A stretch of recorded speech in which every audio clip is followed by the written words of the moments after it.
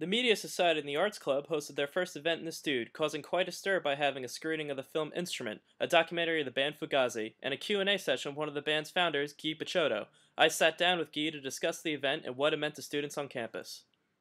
We got a email a few months back at the Discord Records from Jeremy with the Media Arts Group asking to show the film and have someone come up with it and introduce the film. And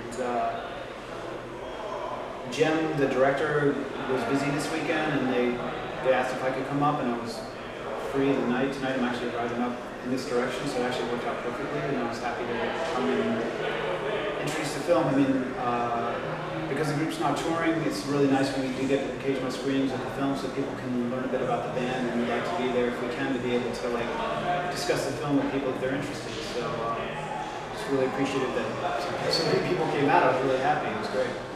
Jeremy Ross Smith and Esteban Silva, two of the organizers of the event, explained the significance of having someone as influential as Guy kick off the events hosted by their club.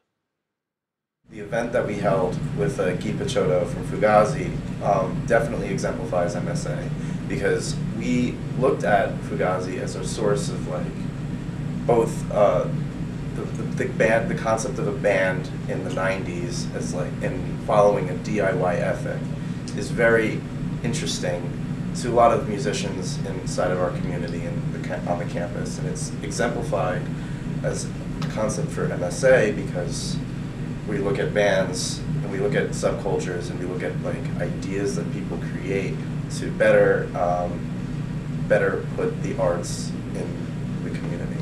A lot of issues, yeah, that were brought up, and just in the way that the management that Fugazi put together, and the way that they ran things and did things during the 90s is something that's really inspirational to it, and really interesting in kind of the bigger impact that it had. And that's kind of what this, I guess, club or major would be about. It'd be about kind of not looking over these significances and subcultures, and kind of taking a moment to look at it and seeing the importance of it and what it means to the overall scope of the way that kind of society has developed.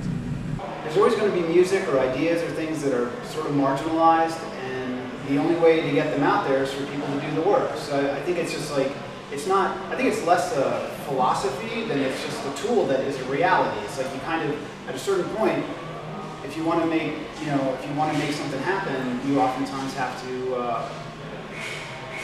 work it yourself. And then in doing that, I think you start to realize all the benefits of it. You don't feel compromised by people speaking in your name. You don't feel compromised by people being put in situations that you don't want to be in.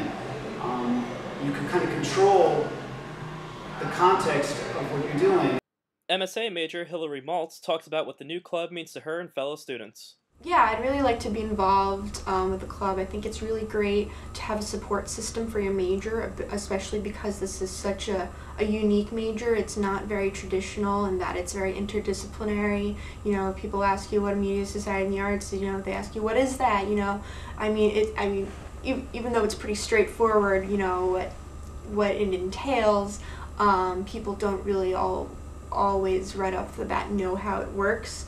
So I think it's important to have a club for this type of major because it is so unique. You have a support system. The club sure seems to be setting off on the right foot, and purchase students appear to be looking forward to plenty of events in the future. For The Brick, I'm Bobby Timms.